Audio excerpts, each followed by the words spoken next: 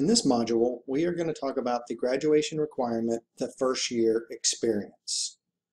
Now, the first year experience must be completed in the first year. You can do this in either the fall or the spring, but you will only do this once, either the fall or the spring. Now, there are more options in the fall semester, but if you're unable to register for one for the fall, don't worry about it. You will take it in the spring. Now, there are two ways for you to be able to complete the first year experience. The first way we're going to discuss is what's called the first year seminar. Now, this is a 3 credit hour course that will go over a very special topic normally not taught at the College of Charleston. Attached to this seminar will be a 1-hour first year synthesis seminar.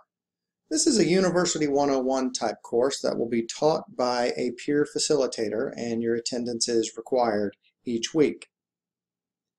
The other way for you to complete your first year experience is through what's called a learning community.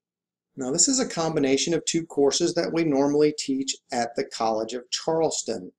The professors have worked together so that there will be similar topics in both classes. You will have the same students in both classes, and you will see maybe even assignments that go back and forth between the 2 classes.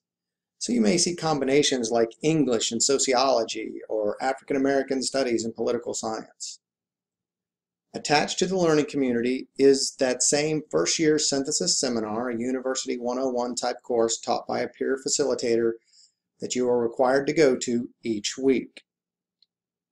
Now, if you'd like to learn more about all the different possibilities of courses, you can go to the first year experience website, fye.cfc.edu/courses, to see the courses offered this fall and spring.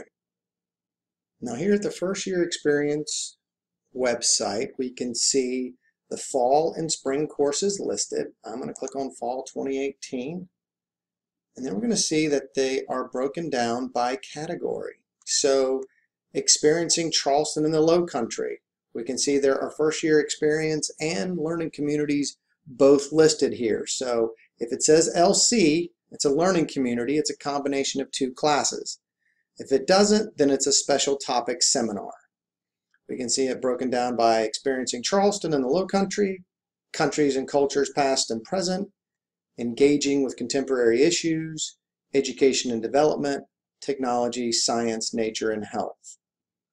I'm interested in learning more about this one. It says heavy metals and Wall Street. So if you click on it, it takes me down to a course description, lists the course times, the professor, and what department that professor comes from. Spend some time exploring these different first year experience options. You can do, like we said, either the first year seminar or the learning community, and you'll do this in either the fall or the spring.